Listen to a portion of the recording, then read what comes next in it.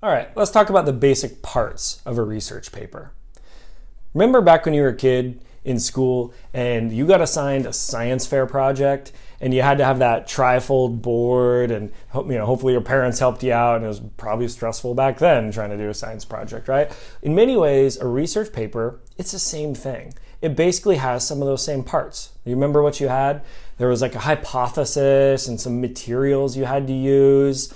And there was a results section and a conclusion.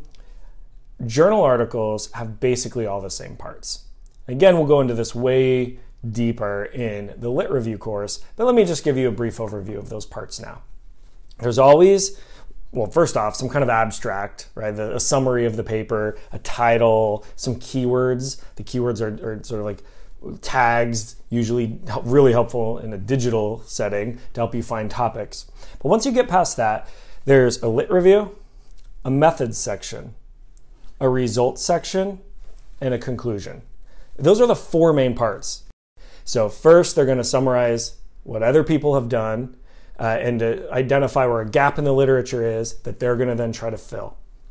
Next is the methods section.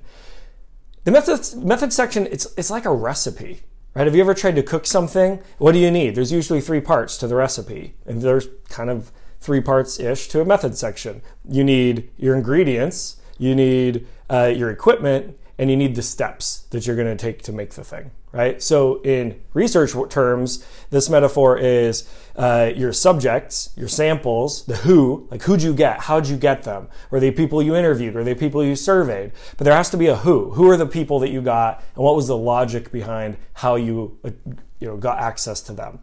Then you need to have your equipment or your gear or your variables or whatever. The equipment, if you say you're doing a medical study, it might be something as complex as an MRI machine. But if you're doing a psychological, educational, or sociological study, your equipment might be something as simple as a voice recorder.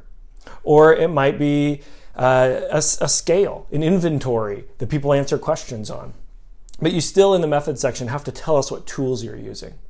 And then lastly are the procedures or the steps. That's the last part of your methods section, right?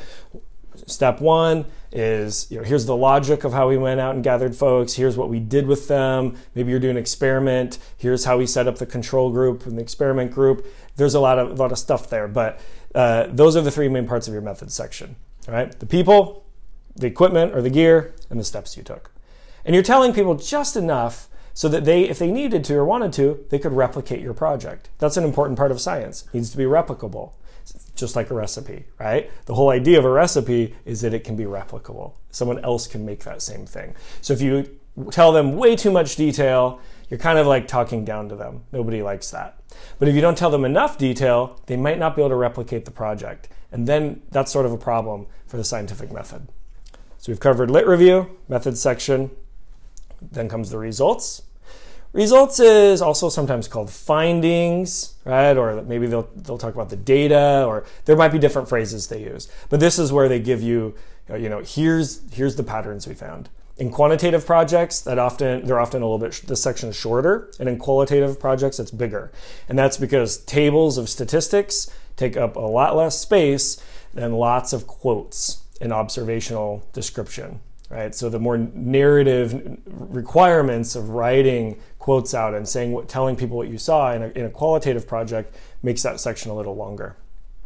But you're basically just accounting for the data. What did you find? It should be very objective, and you're not telling us yet why you think these outcomes happened. You're simply telling us what you found. The last section is the discussion. Sometimes it's called the conclusion. Sometimes the conclusion is within the discussion. There's no one way it's worded, but the one thing that you're trying to do in this final section, the main thing I should say you're trying to do, is explain why you got the results you got. So think of it this way. At this point, you've read the literature and walked us through it in the lit review. You've gathered data. You've analyzed that data. You've looked for patterns. You've put in all the hard work so that now you get to be the person that we trust to tell us why you think some of these patterns turned out the way they did. Those are basically the four main parts of a paper. Lit review, methods, results, discussion, and of course references, an abstract, and the title. But those four pieces are the backbone